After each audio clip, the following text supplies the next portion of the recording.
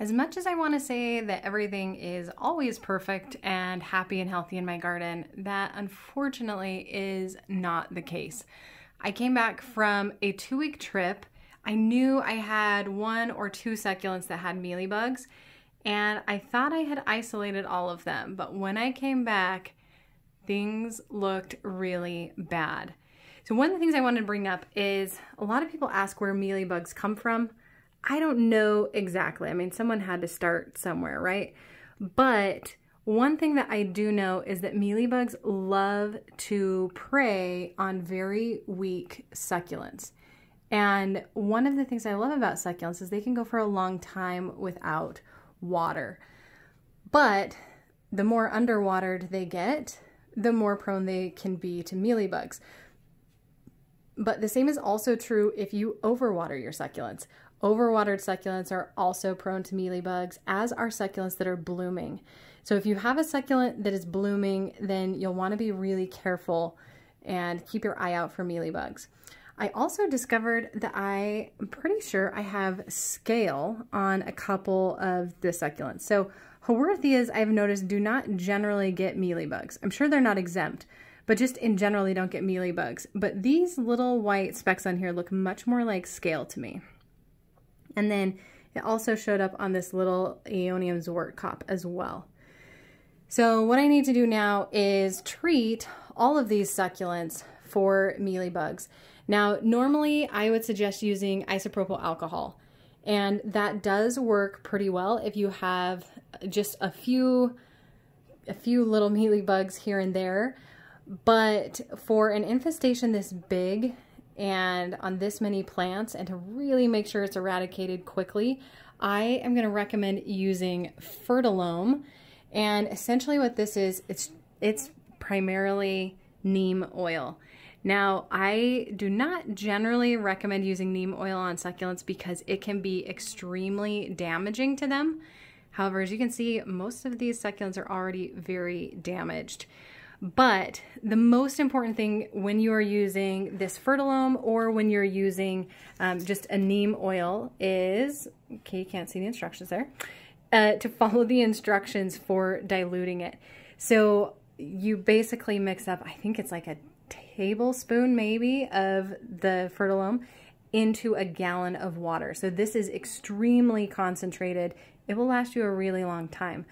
I definitely recommend diluting it as they say, or diluting it even more. One of the things that can happen when you spray succulents with the Fertilome, you can see here some damage to the farina, that kind of white powdery coating that's on a lot of echeverias. And you can see how speckled it is here. That is from having sprayed this with Fertilome a little while ago.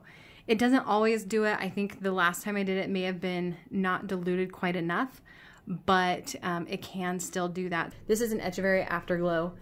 It's very underwatered. It's very sad for a lot of reasons, but you can see the splotchiness where the farina is removed, and that is where the Fertilome spray was on the leaves.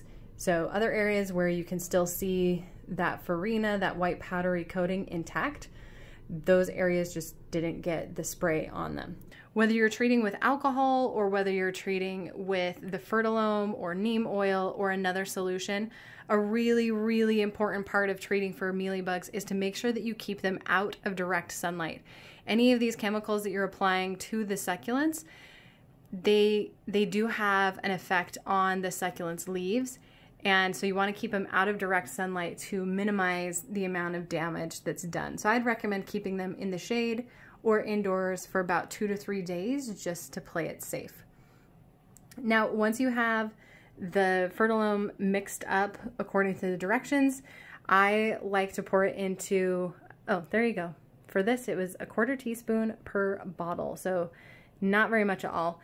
And I just like to pour it into a water bottle, or spray bottle, excuse me, and then spray it on directly. So you'll want to do this in an area that you can easily clean. Ideally, you'd actually do it outside. And in the case of these, I'm going to have to drench all of the leaves in order to make sure this is gone. So this is going to take quite a while to get the whole thing. You'll notice I'm using it on the stream setting.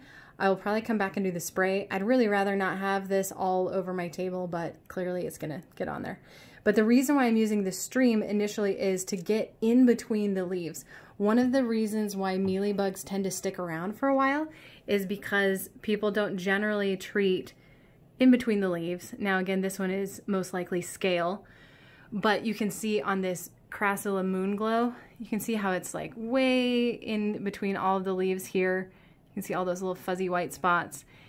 Really the only way to get that is to use a spray and have it get down in between the leaves. I know a lot of people will say, you know, they treat it with a Q-tip and then they rub it on, but honestly, if you really want to get rid of these guys for good, and I promise you really do want to get rid of them for good, then I do recommend using a spray bottle and just getting it right down in between the leaves. One other thing I forgot to mention is I would also highly recommend wearing gloves, wearing a mask, wearing eye protection when you're using this, because it is really potent stuff.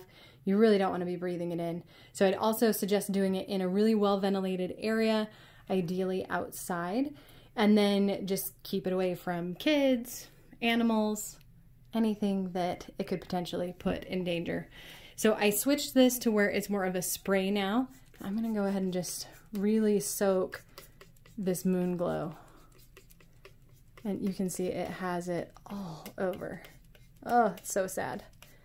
Now, most of these succulents are also, as I mentioned, very underwatered. So you might wonder, when do you water after you've treated for something like this? I recommend waiting at least a few days till you know that these are really dried out before you water again. And if you're wondering how often you can treat it, kind of depends on how much you want to risk damaging the leaves of your succulents. Again, you know, the damage from the neem oil is probably better than the damage from the mealybugs. However, you don't want to overdo it. So I would not treat these with Fertilome more than once in a week. So you want to keep them isolated, keep them away from all your other succulents so that it doesn't spread. And then I would not treat with the Fertilome more than once a week. Give it some time to recover first.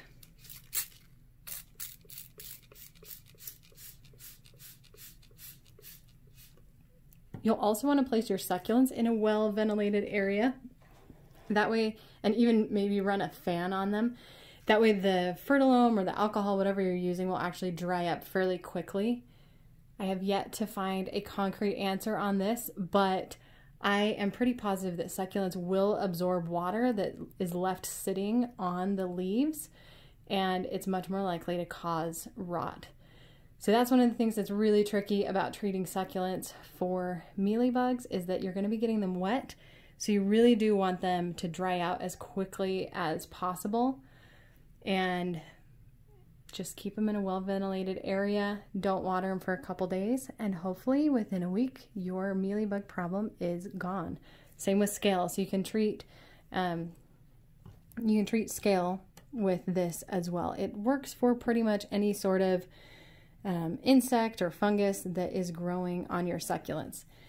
So hopefully you don't have to use this video, but if you do, I hope that everything recovers quickly for you, and that, you know, it starts to look good, starts to heal pretty quickly. Do keep in mind that all of this damage that's done from the mealybugs, done from the neem oil, so all of the damage here to the farina, that's all from spraying with the neem oil a while ago, and it won't go away, it won't heal.